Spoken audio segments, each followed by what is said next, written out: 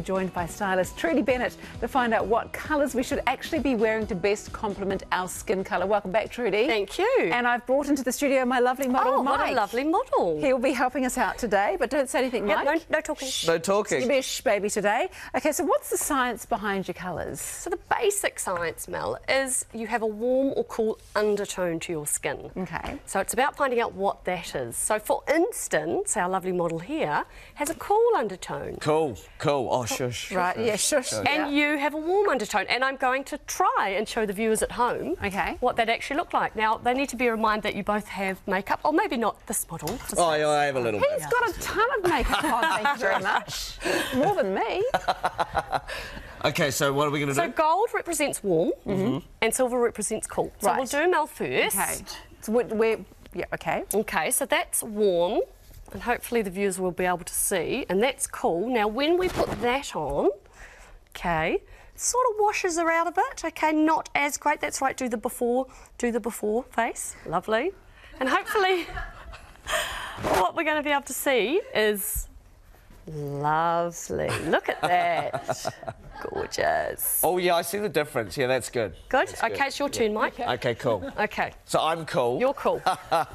Who knew? So this is where you shouldn't really be going down the road of gold. Before face, good. See, that's the before face. See, he looks a bit sallowy, skin's all sort of uneven, not as perky as normal. But wait, there's more. But wait. Once we do this lovely silver... Oh, he's just positively glowing, so it's it is actually... It is. I see. So what are the benefits then of getting your colours done, Trudi? So there's many benefits, and they are that when you have great colour up near your face, it evens out your skin tone, you look healthy, fine lines and wrinkles disappear, your teeth look whiter, you just look really, really well. Okay, so we all want to do the best with what we have. Obviously it's not just silver and gold, there are other things in these colours. So warm and cool, there's an equivalent in both palettes. Right. So for instance, there's a warm pink and a cool pink and a warm blue and a cool blue, and so if you're of that tone, if you stick with yours, it has heaps of benefits. And if you wear the wrong colours, what is likely to happen? What's likely to happen is you can start looking a bit tired, and I hate saying it, a bit older.